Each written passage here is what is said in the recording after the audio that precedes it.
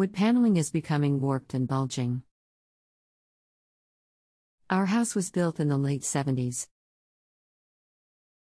We moved in about 10 years ago and painted the wood paneling. About 3 years ago we started to notice a warped area. We put up a large clock to hide. It seems it's getting worse and spreading.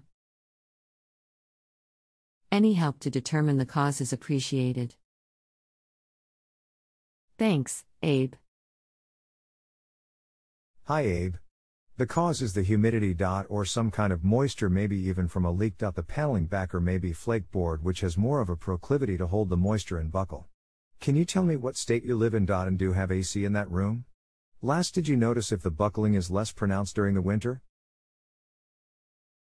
Thanks, Eddie. I have added some pictures.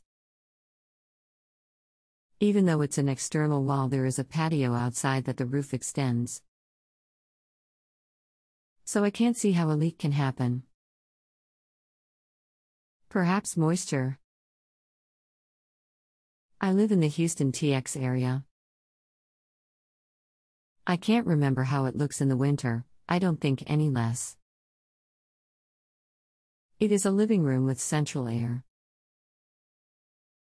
Thanks for the pictures. It's like this now though. That paneling isn't doing you any good like it is. It might be just a very cheap paneling and is delaminating. Again. From moisture, but the best way to find this all out and remove it and see what is behind it. The good thing is it looks like the demolition or damage can be contained to one wall. Are you handy and are willing to tackle this? I can help you though each process.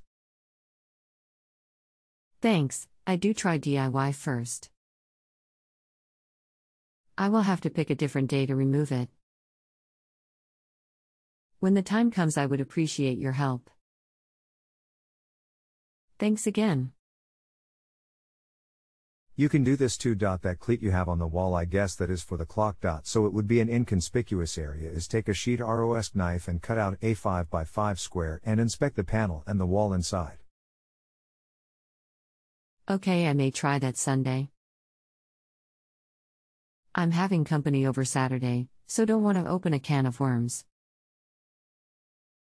I will follow up then. Sounds good. Please keep me posted. I am passionate about seeing things through. Here are some pictures: a 7x7 opening next to a stud. There is a bit of a musty smell. Also, the back of the paneling felt a bit damp. It's not overwhelming, however.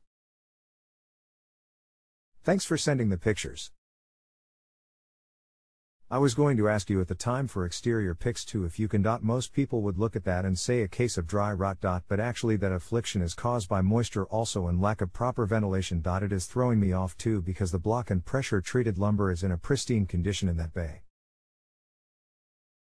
I'm sure when you demo that wall you will find more of it presence. The insulation wasn't damp? When was that wall done? I really would like to see the roof line and structure so I can offer a little more and see what type of ventilation there is on this part of the roof. Thanks, Eddie.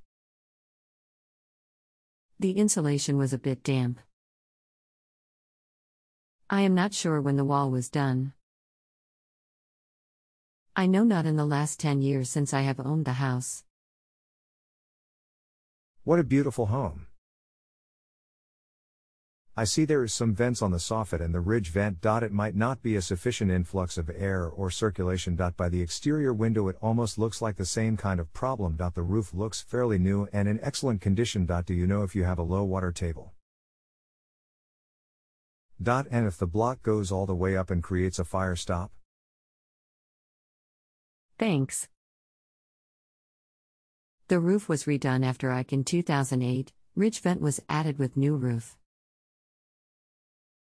Sorry, I'm not sure about the water table. I would guess it is high since we don't have basements in the Houston area.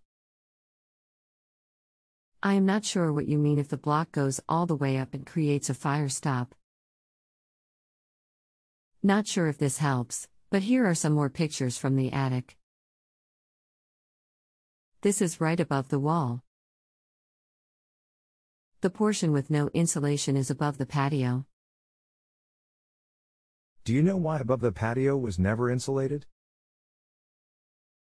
I don't, it has always been that way. Do you think moisture is being sucked in from there? I think it is creating condensation between a heated living space and sometimes cold area with no barrier.